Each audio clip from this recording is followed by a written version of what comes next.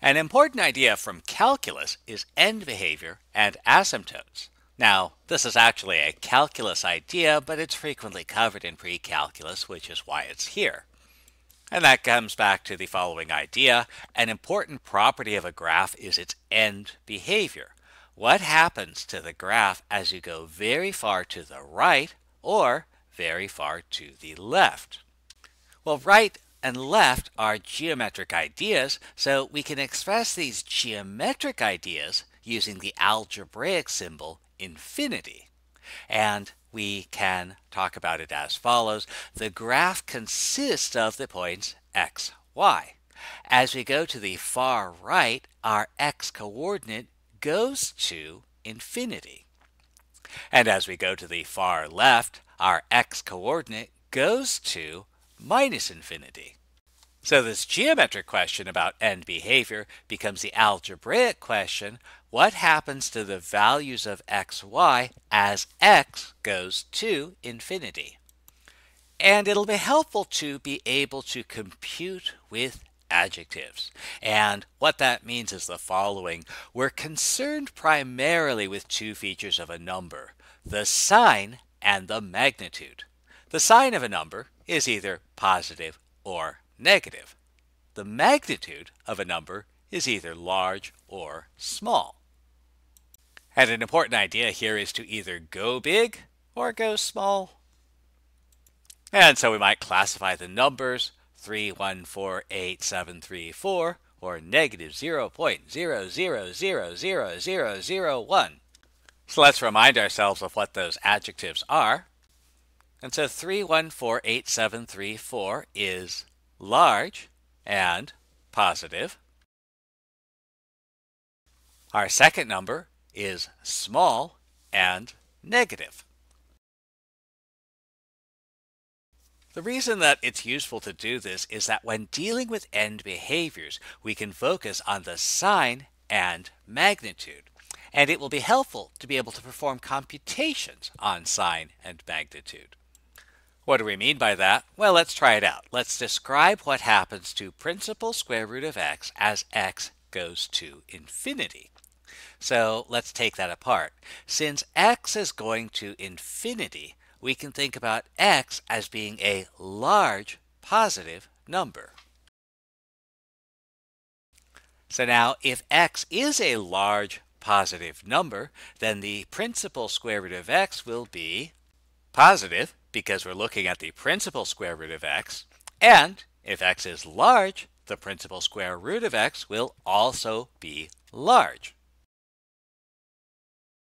So principal square root of x goes to a large positive number, which we can express as going to infinity. What about the end behavior of x cubed?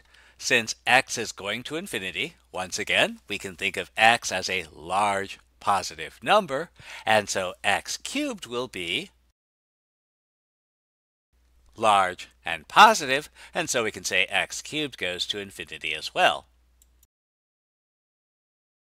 Since I'm planning on running for politics, I'd like you to believe me on less and less evidence. So on two pieces of evidence, namely what happens to square root of x as x goes to infinity and what happens to x cubed as x goes to infinity, we might claim the following. Suppose n is greater than 0. Then as x goes to infinity, x to the power n also goes to infinity. And since I'm an aspiring politician, I want you to be convinced by as little evidence as possible. Believe the man behind the curtain. But if you want to be a good mathematician, or a good citizen of a democracy, one of the things you should always do is seek additional evidence. This claims something is true if our exponent is greater than 0, so you might see what happens as x goes to infinity to x squared, x to the 5th, cube root of x, and so on. What about in the other direction? What happens if x goes to minus infinity? So again, this corresponds to the geometric idea of going to the way left. And so if x goes to negative infinity, then we can think about x as a large negative number. Now, since x cubed is x times x times x, we're multiplying an odd number of negative numbers together, so the end result is a negative number. At the same time, all of the factors are large, so the product will be large, so x cubed will be a large negative number. And so that means that as x goes to minus infinity, x cubed will also go to minus infinity. What about x squared? So if x goes to minus infinity, then x is a large negative number. And since x squared is x times x, we're multiplying an even number of negative numbers together, so the end result is a positive number. Since all of the factors are large, the product will be large, so x squared will be a large positive number. So this means that as x goes to minus infinity, x squared will go to positive infinity. What about something like 1 over x cubed? So as x goes to infinity, x cubed also goes to infinity. And now let's consider the expression 1 over x cubed has us divide 1 by a large positive number.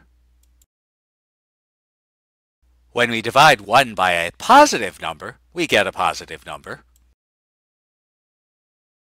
When we divide 1 by a large number, we get a small number. So 1 over x cubed will be a small positive number, and we might say that 1 over x cubed goes to 0. In the other direction, as x goes to minus infinity, x cubed also goes to minus infinity. The expression 1 over x cubed has us divide 1 by a large negative number. When we divide 1 by a negative number, we get a negative number. But when we divide 1 by a large number, we get a small number. And so 1 over x cubed will be a small negative number, and we say that 1 over x cubed goes to 0, where the fact that we end up with a negative small number doesn't really matter. A negative small number is still very close to 0. And so, as part of our political run, we'll try to convince you on the basis of one piece of evidence. Let n be greater than 0, then as x goes to infinity, 1 over x to the n goes to 0, and likewise if x goes to minus infinity. Again, don't be taken in, don't be convinced by one piece of evidence. We might try to find out what happens if I have 1 over x squared, 1 over x to the 5th, 1 over square root of x, and so on. Always look for the evidence.